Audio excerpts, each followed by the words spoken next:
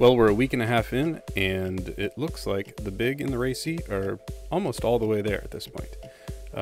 So if you zoom back to Sunday, we could see that the crowd was relatively clumped together, but the forerunners made a huge gain this week, scooting out into the heavier winds, and we can see that the bigger catamarans and bigger racing boats are nearly at the end. If we zoom in a little bit, we'll take a closer look at the boats up front.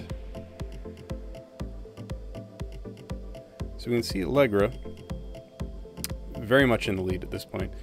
They've been screaming along. Currently they're reporting in at 13.2 knots.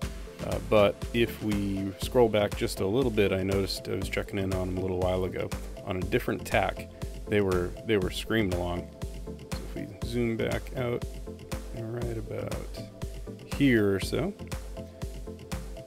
yep, we can see 16.7 knots coming.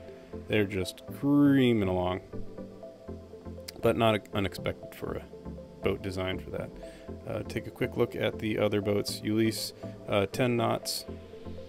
CC, the Volvo 65, 17 knots. They're screaming along too. The Kid, 10.8 knots, but not that much further behind CC. Some better choices in tacking. The other high-speed catamarans, the Marcedons and the Outre-mers, are coming up behind that. And then we start to see the bigger cruising boats and the bigger cruising cats coming in behind those. But these boats here are probably a day or two behind Allegra at this point, at least. Zooming back out, we can see that the field is spread out quite a bit, with the fast boats out front, the racier boats in the middle, and the smaller boats way out and behind.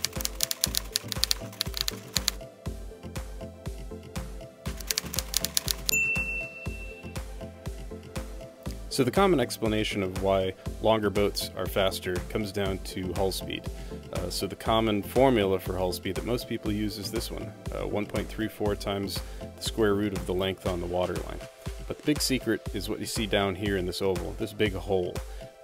When the boat speed is fast enough, this big hole gets to be the same length as the boat, and now the boat is always going uphill to try and get over it. And this is what represents the hull speed. But there are also some other factors that are involved, most notably the shape of the hull. So that 1.3 number happens to represent most boats because most boats are basically shaped the same. Some boats are fatter and wider and deeper. So if we look at the displacement to length and the beam to length ratios of some boats, we'll see a big difference. So this is a shorter boat in the fleet. This is the Beneteau, and we can see that its displacement to length ratio is about 7% worse than the Swan 82 that we're going to look at. So this Swan is almost twice as long as the Beneteau, but the bigger point here is that it's fairly narrow compared to the Beneteau for its length. If we compare the beam to length ratios, we can see that for its length, the Swan is actually about 30% narrower than the Beneteau, and this is also contributing a great deal to how fast the boat goes. And also, when we look at all the racing class boats, one of the bigger factors making them quicker for a given length as well. I put together these quick little clips just to show the differences. This is a butter knife. It makes a very minimal wake through water. It's got a fine profile. This is a wooden knife, much thicker, and we can see that it makes a much bigger wake due to its wider profile.